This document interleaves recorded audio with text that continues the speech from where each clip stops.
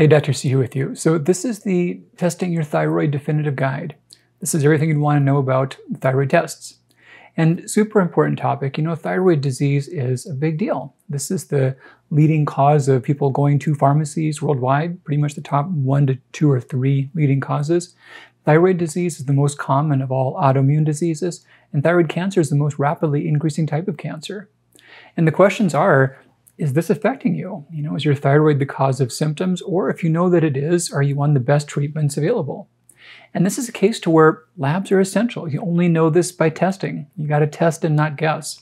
Now, the goal is to improve your symptoms, but the problem is that the symptoms are not specific. You can have the same symptoms from too little, too much thyroid hormone, thyroid autoimmunity, or something else altogether.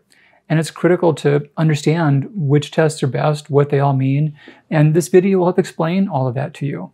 And it's important stuff because many have come to realize that if they rely on their doctors only, they may not get the most thorough tests, or they may not look at the tests in the most meaningful ranges. So we'll dive deep into Thyroid 101, what the gland is, what it does, what all these funny T names are all about, and we'll get deep into the tests, which ones you need, what should you get done, and how should they look? One thing I'd like to say at the very gate is that I hear the question a lot, what should I ask my doctor to test?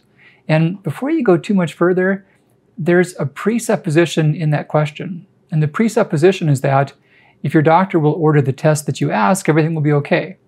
Well, you need to get the right tests, yes, but your doctor is not just someone to order the tests for you. There's someone to help interpret them and interpret them in the context of your larger health, your bigger health history, your family history, your psychological health, your social health, all this stuff, and help sort out best treatments and best directions for you.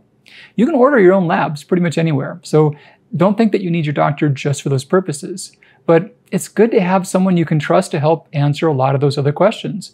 And here's the thing, even if you can find a lot of the information online, it's good to have someone outside of yourself to be objective.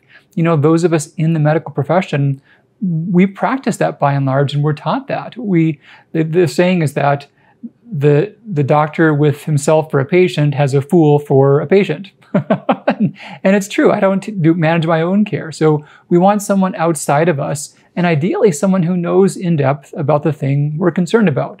So don't just think about the doctor's rubber stamp. If you got a doctor who doesn't know which test to order, that's an action step. You got to find a doctor that knows about these things and can help and guide you. So Thyroid 101, the thyroid is part of the whole endocrine system. And the oversight of that is done by the brain. The brain has a couple little glands called the hypothalamus and the pituitary. These things manage over 9,000 chemical reactions in the body. And they're all interconnected. No one of them is more important than the others, and they all work together. They do that by managing a series of glands outside of themselves. And that includes the thyroid, the adrenals, the ovaries, the testicles, pancreas, the pineal gland, and among a few more minor ones. But the general idea is that these glands regulate different facets of the body's chemistry. Now, the thyroid is a little different than the others. The main thing is that every cell in your body has thyroid hormone receptors. Now, a receptor is just kind of like a key, and a key that will fit with a lock. So hormones can be thought of more so as these particular keys, and receptors can be thought of more so as the locks. And many hormones work on receptors that are specific to them only, and they're in particular parts of your body. A simple example could be estrogen acting on estrogen receptors in the uterus and preparing the uterus for implantation. Now, the thyroid hormones are everywhere. That's not true of all hormones. Most don't have receptors in all cells, but thyroid hormones do. Thyroid hormones also play a role in affecting other cells and how these other cells act on different hormones. So thyroid hormones affect non-thyroid hormones. That's one way in which they're different. The general idea, though, is that thyroid hormones affect the rate of metabolic rate, how quickly we convert fuel into energy within our cells. So that's both energy/fatigue, but also body weight. Those things are two sides of the same coin. The other big thing your thyroid's regulating is the rate of protein synthesis. How quickly your body makes certain proteins, how quickly you repair your tissues. And that's relevant to the hair, skin, and nails. If you're not repairing these things well, they become unhealthy, and more thin and more dry. And your thyroid also controls the rate of neurologic reactions, how quickly nerve impulses spread throughout your body. A direct example of that is how your brain works, whether your short-term memory is good or not so much. Also mood, energy, enthusiasm, ambition, and then things like nerve conduction. If your thyroid hormones are off, you can't really use your hands properly. You can have tremors or movement disorders when they're off by large amounts. And that's not just the hands. One more big way that's relevant is the intestinal tract.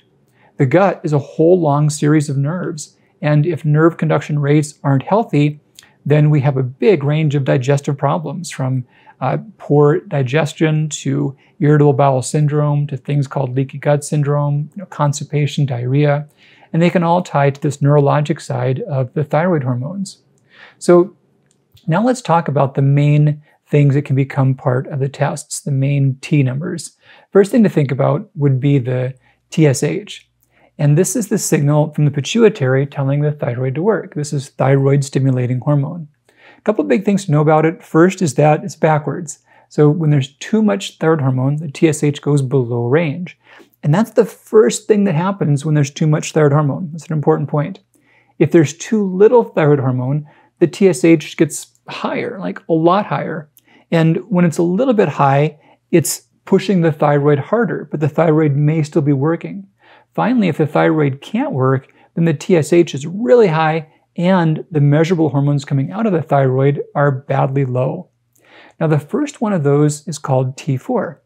And T refers to thyroglobulin. This is a protein made from tyrosine, and it's kind of like a little template onto which iodine atoms are stuck, like in the right spots. When you get a little portion of this thyroid protein moiety with 4 iodine atoms, that's T4, and that's what the 4 number means. Most of what your thyroid makes is T4. And T4, it does things by itself, and it's a source for T3. So your body pulls off an iodine atom and can convert T4 into T3 as needed. Kind of like pulling the pin out of a grenade, but not that it's that out of control, but yes, it's like that. You take something out and it becomes different. Now, some talk about T4 as only really existing just to make T3. And if that were the case, why not just take T3 and be done with it? Well, that's not the case. We know many examples to where T4 does things that T3 cannot do, that the body requires.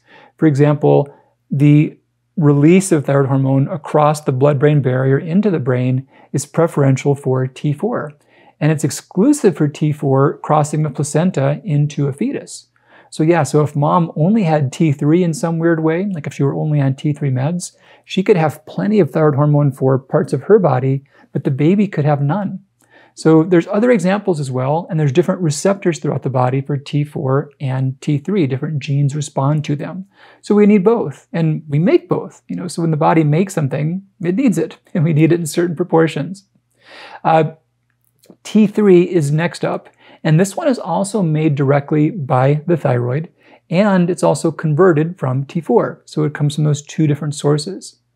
Now, there's a lot of other things like T4 and like T3. T2 is one of them. And these are all called thyronomines. They're all thyroid metabolically active proteins. There's upwards of 12.5 of them that we're aware of. Right now, we're focusing on thyroid labs. We can measure T3 and T4, just those 2. There's 2 different ways they can be measured. So they can be measured in terms of how much is there of them altogether, or just how much of the active fraction of them is there. It's called the free portion. So with T4 and T3, you can measure total T4 or free T4. Now, total T4 might just be called T4. So if it just says T4, that means total T4. The relevance is that a small subset of T4 is more active. It's not bound up with carrier proteins. Total T4 measures that active fraction and the less active, larger amount altogether. That's why it's called total. Now, free T4 is preferred. There's no cost disadvantage. The tech can do it just fine. And there are many cases to where the amount of free T4 you wouldn't predict based upon the total T4. People can have pretty erratic amounts of carrier proteins, and that can change the amount of active T4. So free T4 is preferred. And on a lab order, that can be called just lowercase f, capital T, and then number 4 quite commonly. So let's talk about T3 briefly in terms of blood tests. That same thing about T4 is largely true for T3, with the exception of the problem that free T3 is so minuscule, it's close to the edge of our accuracy for measuring. So there's two conflicting concerns, one of which is whether we're measuring the active fraction or the total fraction, but the other one is whether we're measuring it accurately at all. And the inaccuracy of measuring things in such small quantities for free T3 becomes a little more relevant than the difference between free T3 and total T3. Now, this is not a huge distinction, and free T3 is not a bad test, but there is a slight advantage to total T3 at this time. I'm recording this in 2024. Future technology may allow versions of free T3 that are more accurate than they are at present, but as of right now, total T3 is a bit more useful than free T3. The T3 and T4, a really important point to understand about them is that we measure them, but what we're seeing is not what's coming out of the thyroid, nor is it what's entering the bloodstream when someone is taking medication. What we're measuring is what the body has in the bloodstream after it's done a lot of things to make the blood levels where it wants it. So they're highly buffered. You know, a little comparison, we can measure serum levels of calcium. And sometimes they're off, it's super important. But serum calcium is not a direct reflection of calcium intake. So if you have, an extra glass of milk or more or less calcium supplements, these things don't cause your serum calcium to go up and down. When they do go up and down, it means your body cannot regulate serum calcium. It's the exact same story with T4 and T3 in thyroid blood tests. And so many don't understand that. I'm glad that you're going to be able to. When they change, barring the most extreme excess or deficiency, when those things go up and down a bit, it's not because you're consuming too little or too much if you're on medication. It also doesn't mean your body is making too little or too much. It means that you're regulating it in that particular way.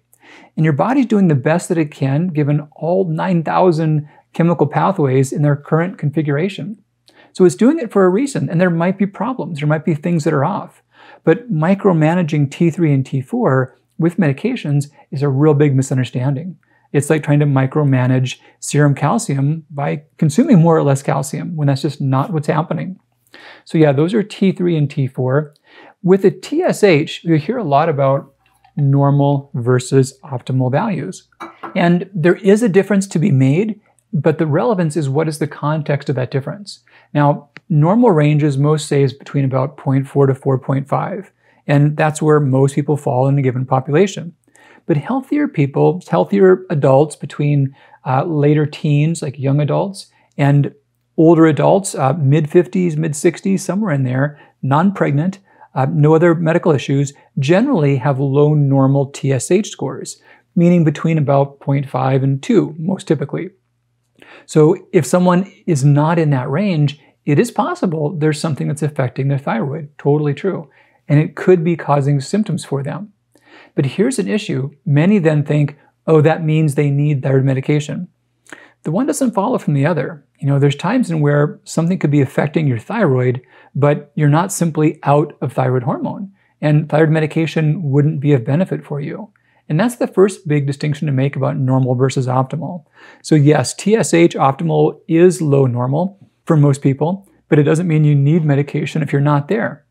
Now, if you are on thyroid medication and you need it long-term, say you're lacking a thyroid, it may well be the case that you feel better when your dose is such that makes your TSH low normal. That's totally fine. There's no big drawback to that. But if you're on medication and feeling well, you don't have to have your TSH low normal. So you wouldn't say, oh, my TSH is 3, everything is great, I've got to change my medicine. No. Yeah, the one application is that it's an optional thing for those who do need medication. If you are on medicine and you don't need it, the solution might not be pushing your TSH down. If you do need it, it could be. And if you're not on medication, that's not a reason to start medication. Now, because a low normal TSH is more optimal, many have assumed that a high normal T3 and T4 must be optimal. And this is a tough situation. There are people to where if they're given medication, especially medicine they might not need, they may feel better short term in some ways if they're taking a little more than their body really wants. They could be tired or run down for any number of reasons, and a slight overdose in thyroid might temporarily lower some of their fatigue symptoms. But it doesn't mean it's making them healthier. It doesn't mean that it's safe. Now, if someone's given medication, you really can't push their T3 or T4 to high normal without giving them an overdose. And the first signs of that are the TSH going below range. So when we look at populations of people who have high normal T3 and T4 within range, they're not healthy people. They've got higher rates of breast cancer, higher rates of diabetes, and other health problems. So I don't really see that that goal makes sense. I can understand why someone would think that it would, but looking at it more deeply, it just doesn't really pan out. So yeah, the first question really, if you're on medicine and not feeling your best, it's not about micromanaging T3 and T4. It's first and foremost about asking whether you need medication. So many people who are on medication, they simply don't need it based on our most current guidelines. They're in a situation in which the medicine may not be helping them, and paradoxically, it can cause them to have symptoms like they had too little thyroid hormone. And that can be true regardless of where their blood levels are. So that's a much, much bigger issue than micromanaging levels of T3 and T4. So with thyroid testing, we also think about, first and foremost, what are the hormones that are related to the thyroid, the TSH, T3, and T4, but then also what is occurring with inflammation of the thyroid. And this is where thyroid autoimmunity comes into bear. And this is such an important topic. In almost all cases, people who are symptomatic are symptomatic more so because of thyroid autoimmunity and less so because of a lack of thyroid hormone. So the take-home point here is that if you've got thyroid disease, you've got to check thyroid antibodies. The main two here are anti-thyroglobulin and anti-thyroid peroxidase. There's a couple others that come up with other versions of thyroid disease. I won't go into those right now, but those two are critical. So if you're struggling with thyroid symptoms, whether you're on medication or not, be sure that antibodies are part of your testing. And there are safe ways to help antibodies. Now, if your doctor isn't on board with testing your antibodies, what that means is they don't know that your antibodies are important, and they don't know safe ways to help your antibodies. So this goes back to the prior point about you want a doctor who knows these things. You want someone who can guide you in ways that are helpful. So regarding thyroid tests, the big ones to think about are going to be the thyroid function, the thyroid antibodies. Last one I'll mention will be a marker of thyroid structure, a blood marker, and this is called thyroglobulin. A little confusing because there's anti-thyroglobulin and then thyroglobulin. But thyroglobulin is a protein that's made in the gland and it spills out when thyroid cells die. So it reflects the rate of normal cell turnover. If the gland is really big or if the cells are growing too fast, thyroglobulin may be elevated. That's one that we don't need all the time, but if someone has had thyroid cancer or growth abnormalities, it can be part of the screening as well. But to wrap this up, for most people, if the question is your thyroid causing problems, you want to get a good screen, and you want that screen to include thyroid antibody levels. And you want to know that if there's something abnormal, that doesn't mean straight away that you need medication. It can be real, it can be affecting you, it can be causing symptoms, but medications may not be the best solution for that. And even if all markers are normal and healthy, but your antibodies are high, that can be the cause of symptoms right there. All right, Dr. C here with you. This was a deep dive on thyroid labs. Take great care, and we'll talk again really soon. Bye-bye.